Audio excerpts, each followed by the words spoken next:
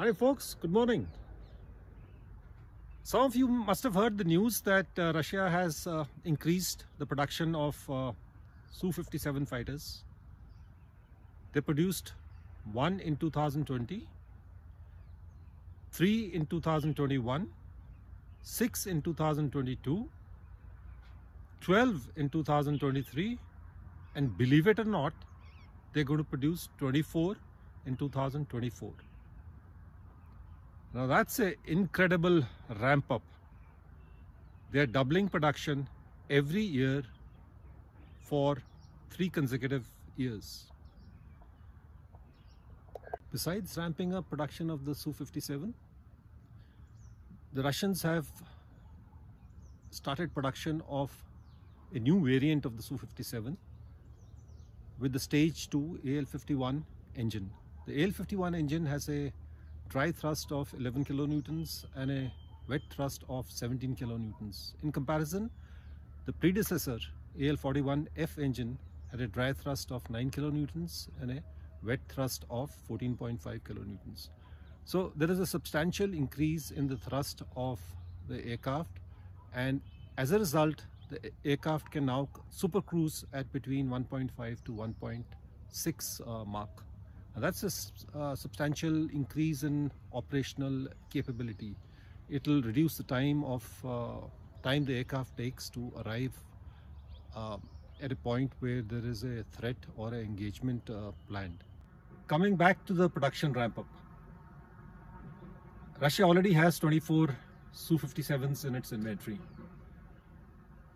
By the end of 2024, it will have 48. And by the end of 2025, it will have 72. What that means is, as soon as the war ends, Russia will have either surplus production capacity or a surplus, or very soon end up with a surplus inventory. One way out would be to cut production. The other better way out would be to put up the aircraft for export. So Russia could have a lot of aircraft available for export within 2 to 3 years. Marketability of the aircraft will increase due to lowered production cost and the operational track record of the aircraft in the special military operation. Many defense enthusiasts are inclined to dismiss the stealth capabilities of the Su-57. Some go to the extent of stating that it's not a 5th generation aircraft. Well, it has super cruise now, and the only attribute of a 5th generation aircraft that you could conceivably question are the stealth characteristics of the aircraft. Now let me explain this. The Su-57 is designed to prevent US stealth fighters from intruding into Russian airspace. They are designed for good front aspect stealth, because any aircraft intruding into Russian airspace would be seeing the Su's front aspect. As far as front aspect stealth is concerned, the Su-57 is as good as the F-22 Raptor or the F-35 Lightning. Its side aspect and rear aspect stealth characteristics are not that good. Now, side aspect and rear aspect stealth characteristics, good stealth characteristics, are required if you have to go into contested airspace, maneuver, turn, attack, and then egress. The Su-57 is not designed to do that. The Su-57 is designed to either go up to the battlefront and release its own stealth weapons. So instead of relying on its own stealth characteristic, the Su-57 carries missiles, long-range missiles, that are very difficult to intercept, either because they are very fast, hypersonic, or they have very good stealth characteristics. Examples being the KH-101, which has good stealth characteristics. It also has a self-protection suit to protect itself from missile and gunfire attacks. So for the purpose that it is designed, the Su-57 is very good.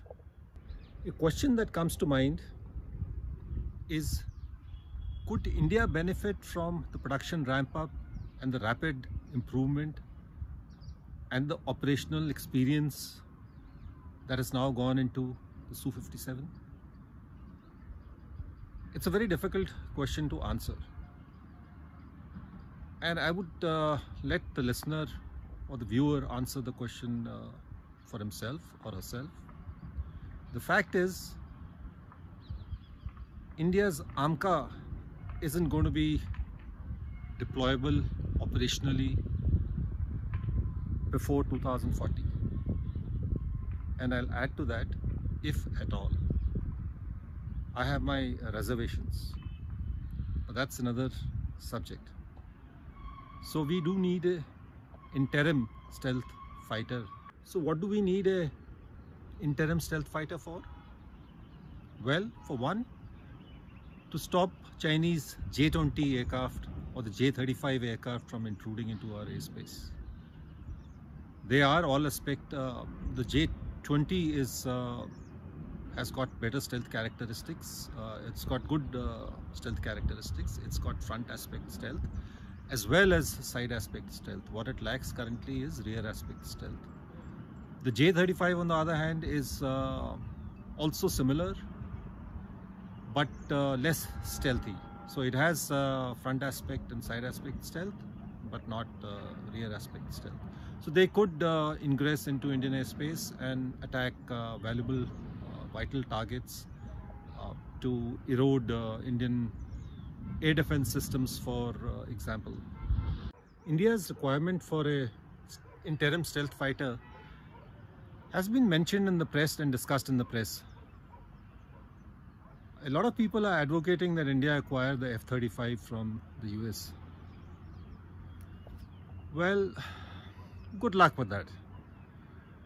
For one, I don't think the Air Force would be too enthused getting a US fighter into the Indian inventory. It'll be too intrusive. The US would want just about every valuable secret that the Air Force, the Indian Air Force holds. The US would want to be privy to that. In simple words. Besides that, there is the question of sanctions. We have been subject to US sanctions as late as the early 2000s. We are still subject to US sanctions. We are not able to act in our interests. We try to, we succeed, but we don't have complete freedom.